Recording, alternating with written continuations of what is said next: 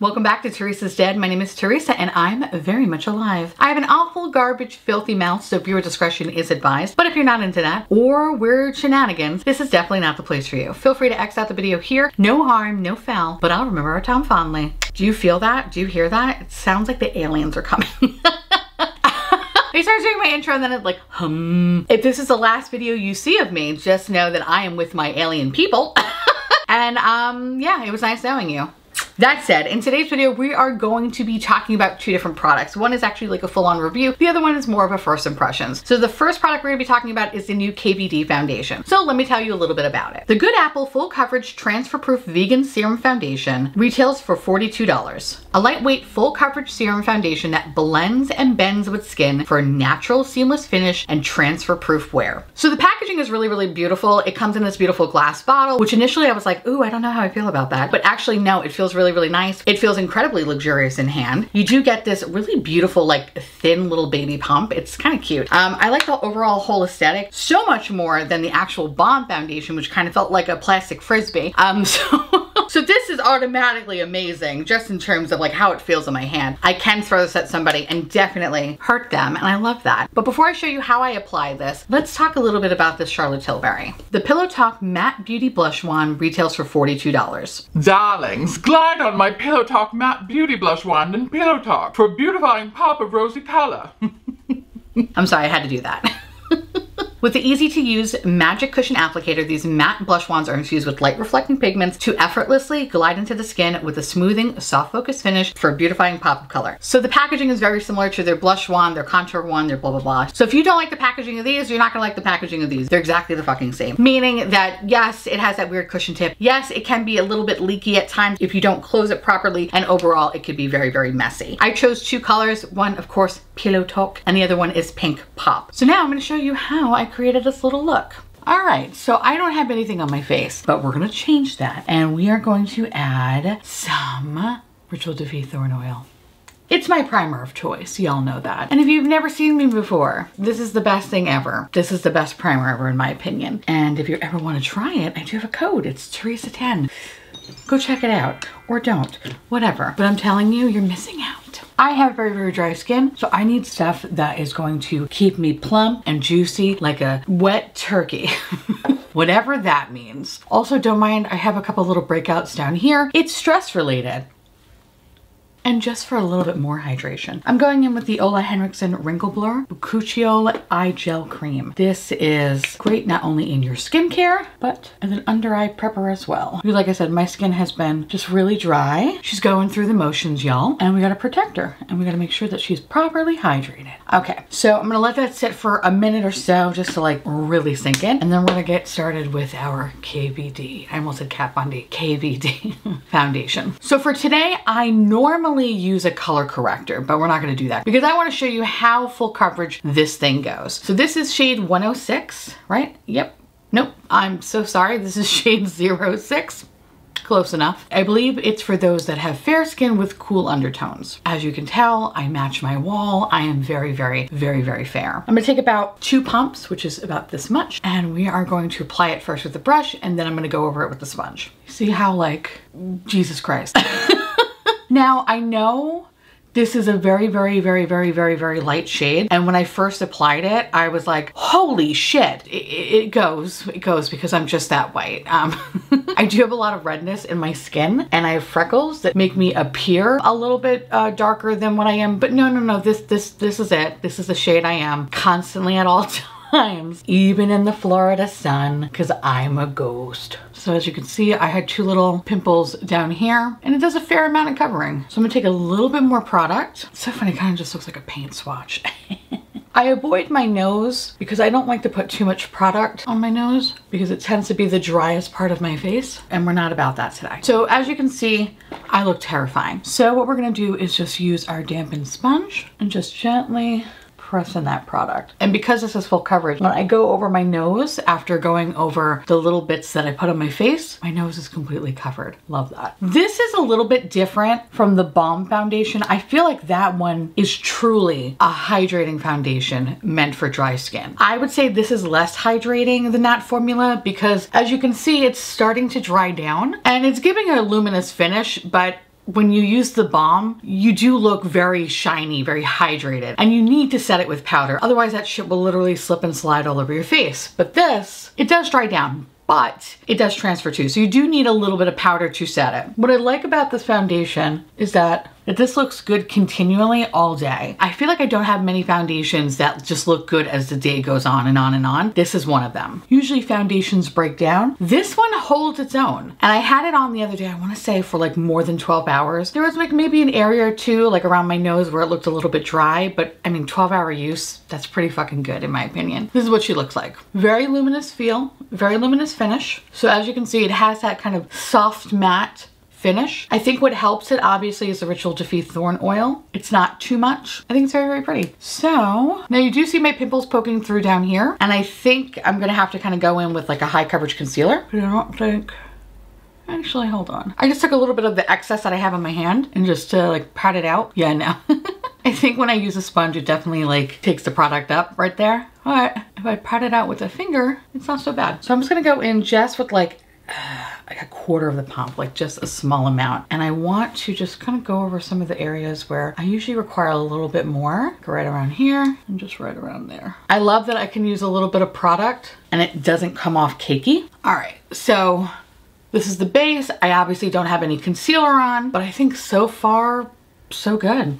Looking good. And again, this is without a color corrector, which is something I normally usually have because your bitch got all redness in her skin. Okay, so I'm gonna throw on a little bit of mascara and then we're gonna come back and we're just gonna add a couple of cream products before we set the face. All right, so what I put on is a little bit of concealer and a little bit of my favorite bronzer, the Makeup by Mario Soft Sculpt Transforming Skin Enhancer in Light. So I just have like a little bit of something on my face, bringing me back a little bit from uncooked chicken. Okay, so the other product I wanna talk about today, and this is truly a first impression because they're in the box, and all I did was swatch them for my lovely Discord members. This is the Pillow Talk. This is the Matte Beauty Blush one. So I have it in the shade Pillow Talk. So I have it in the shade Pink Pop and Pillow Talk because how can I not get something with Pillow Talk, clearly, right? So what we're gonna do is we're gonna do one on one side, one on the other. So as you can see, I swatched it, right? I'm just gonna take a little bit of this, put on the back of my hand. It comes off pretty runny. Okay, okay, okay. I'm not a fan of the wand only because it's kind of fucking, it's messy. So I was kind of hoping that she'd, you know, I don't know, steer clear of this, but nope, nope, nope, that's not gonna happen here. So we're gonna put Pink Pop on this side and then we're gonna put Pillow Talk on this side. All right, so I'm gonna go in with my Sonia G Classic Base. I'm gonna take a little bit of the product and then I'm just going to kind of quickly put it on the back of my hand to get rid of some of that excess. And then we're going to pop it on the cheek. That's a lot, okay. All right, maybe I didn't need that much. Okay, okay. All right, I mean, okay. She bright. I'm just gonna go over it with the sponge just to kind of calm it down. It's giving Campbell's Soup vibe. Not mad at it though. I'm just gonna go back in just with a little bit more, but I'm gonna kind of blot it out. Put a little bit more product right there. I'm curious to see how long this takes to kind of dry down because I was like, ooh, another Charlotte product, but then I was like, ooh, matte, ew. But I mean, this is kind of looking pretty. Not too shabby. We like it. Not bad. I'm not gonna do anything. I'm not gonna put any powder or anything on my face. I am just going to wipe this shit off. I'm gonna clean this brush really fast because I like using it. Looking pretty good. We're gonna add Pillow Talk to the other side. It's still giving a very beautiful luminous glow. I like that. Okay. So this is what Pillow Talk looks like. Cool. Spread it out a little bit. Very pretty. Again, hate the packaging. Not a fan of that, but it's okay. So I'm gonna take a little bit on the brush. So, and then I'm just going to kind of blend it out a little bit so I don't have a lot of excess. Okay, I mean, oof, oof, all right. All right, I mean, it's pretty. So again, just taking the excess, giving it a little bit more product in the front of my cheek. Okay, that's with Pillow Talk. They're pretty nice, they're pretty cute. My face does feel a little bit tacky though. So I'm curious to see if this ever actually dries down, but I don't know. I kind of actually don't even want to set my face with powder, to be honest with you. I have to though, because my under eye area is creasing. So we have to put some powder there, but the rest of my face looks really just beautiful and luminous and healthy looking. I don't want to just leave it the way that it is. I know.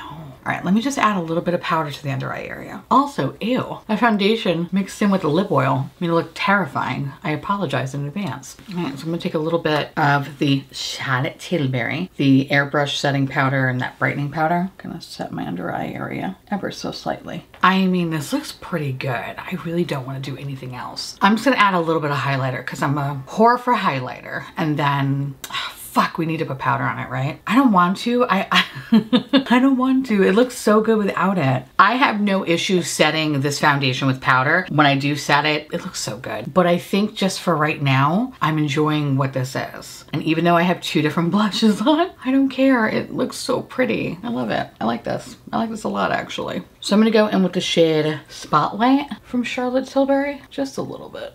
I mean, this is pretty fucking precious. Just saying. I really don't want to set my face.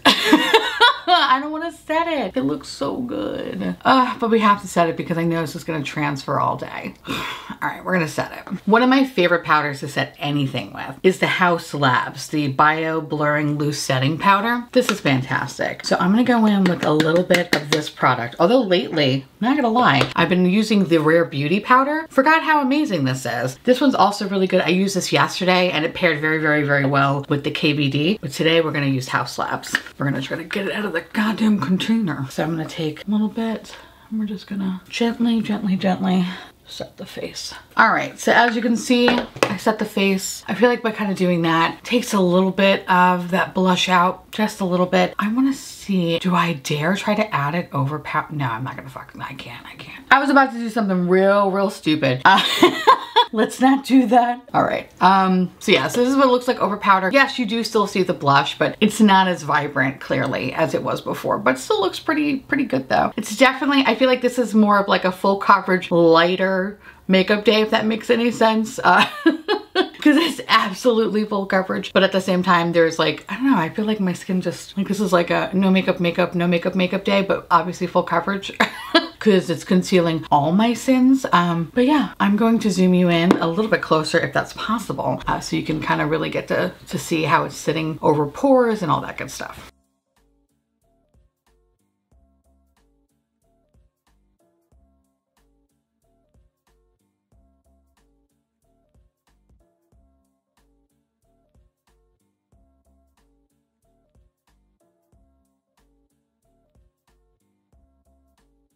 And here's the completed look. I know, I look adorable. I had to put something on the eyes because I started to look a little soulless and it was terrifying the shit out of me. All right, so let me give you a little rundown on what I think about this foundation. I think it's fantastic. I really like it. I am actually quite surprised considering I hate serum foundations. I think they look like shit on me. Usually it looks like what I'm gonna look like when I'm laying in my casket. I guess it would be my casket, right? Anyway, it shows me the future. I don't like it. It always looks so drying and just gross on my skin. So when I heard about this product, I was like, ooh, and then I was like, oh fuck, this is not gonna end well. But it did. It did end well, very well, might I add. I think the biggest thing is when using this product, you should use a hydrating primer. I find that anytime I have a super hydrating primer, 99% of the time, that foundation is just gonna look that much better. I have incredibly dry skin, and I think because my skincare is always on point and I hydrate the shit out of my fucking face, that foundation usually looks really good on my skin. Now, of course, the primer I use is from Ritual Defeat. It's $68. Yes, it's expensive. I'm not saying that you have to use that one. You could use any hydrating primer that you have that makes you look and feel your best. Fucking use that, okay? All I'm trying to say is I think using a hydrating primer is going to help you with this foundation. That said, the biggest difference between the balm and this is one, the shade. The shade is a little bit light in the liquid and it's a little bit darker in the balm. So when I first applied it with the liquid, I was a little shocked because I was like, oh shit, this is incredibly light. I don't look like this, but I do though. I am that white. It was a hard pill to swallow, but yes, no, I'm that white. I noticed when I applied with the brush, it kind of felt a little like a paint swatch, not in terms of like, oh, it felt heavy or anything like that. It just looked so white on my skin. And I liked how it applied with the brush. I felt like I was getting a nice, like even coat, but it wasn't until I used a dampened sponge and really pressed in the product that I felt, oh, okay. Now this is looking like me again. Like I look like me. So I think you kind of need the combination of the two. You need a brush and you need a sponge. Together, perfection. And now I have set my face continually when using this product. Today, I didn't want to set my face. I think this and the Charlotte Tilbury, it looks so good. I didn't want to set my face. I look so glowy and beautiful. But when I do add a little bit of the House Labs powder, I still maintain some luminosity. Granted, it's not as luminous as it was before the powder, but still my skin looks incredibly healthy, fresh. I look like I drank the blood of my enemies, and I love that. So this is fantastic. So a lot of people are probably going to ask me, well, hey, which one do you prefer? Again, I kind of feel like that's an unfair question right now, only because I have been using this for so fucking long. I've gone through so many of them. I have at least one backup already, and as you can see, I fucking hit pan, okay? Like, we're just scraping the bottom of the barrel with this one. So clearly my allegiance is going to go with the bomb because I've been using it. I know really how that product works. But so far, after using this a few times, I've enjoyed this thoroughly, and this would be something that I would repurchase in the future. But I'm kind of curious though to see what a different shade would be, just a little bit. I want to see if there would be any oxidation if I do go up a shade higher. I'm curious. While there was no oxidation with this one, sometimes I kind of feel like it's just like a little bit, I don't know, like a little bit too pale. I feel like I could probably jump up a little bit, but I'm a little bit scared, not gonna lie, because I don't want it to like completely just look like a different person. So I kind of want to think about that when picking up the next bottle, or maybe if I go into the store and I see this in the store, to kind of swatch what the next shade would be. I kind of feel like that might be a better match. The reason why I chose this shade is because this is my shade in the Good Apple Balm. And as you can clearly see, this one is a hell of a lot lighter than this one. This one kind of almost feels like a concealer in comparison. In terms of like the dry down, I think this one dries down faster than this ever will. But when you do start to kind of apply this with the brush, you'll notice that it's kind of drying, but it's not impossible to move. So that makes me incredibly happy. It doesn't set your face like stone, so you can move the product around. I wouldn't wait too long, obviously. I haven't when using this. I wouldn't say like, oh, fucking watch, 3 episodes of Southern Charm and then come back and try to do your makeup. I feel like that would not end well for anybody, but you know what I'm saying? Like, don't waste too much time trying to do the rest of your makeup. But so far, so good. There is some transferring. I don't give a shit what anybody says. I know the claims are like, it's transfer proof. It's not transfer proof by any means. Especially the other day when I was changing shirts, I noticed that I had like a nice ring of foundation around my collar. So I say, especially if you're blending it down your neck, put extra powder there because this shit transfers like a motherfucker. I do wear glasses, and even the last few days, like I didn't really notice the dents to be that big. I did add a little extra powder just on the bridge of my nose just to avoid like huge dents. And I have to say, even with wearing glasses all day, it looked pretty good. I think this foundation is fantastic in the sense that it doesn't settle into your fine lines. This is my opinion, by the way. I feel like I have to specify that. It doesn't settle into my fine lines or my pseudo stress lines. It didn't emphasize any dry texture. Didn't emphasize my pores. It made my base just look smooth and buttery and just oh so good. Now, I have worn this for upwards to over 12 hours, and I will say it looked pretty good with the exception of like around my cheek area. It kind of broke down a little bit, but again, that's like after 12 hours. I'm not gonna give it the riot act, like it's 12 hours, like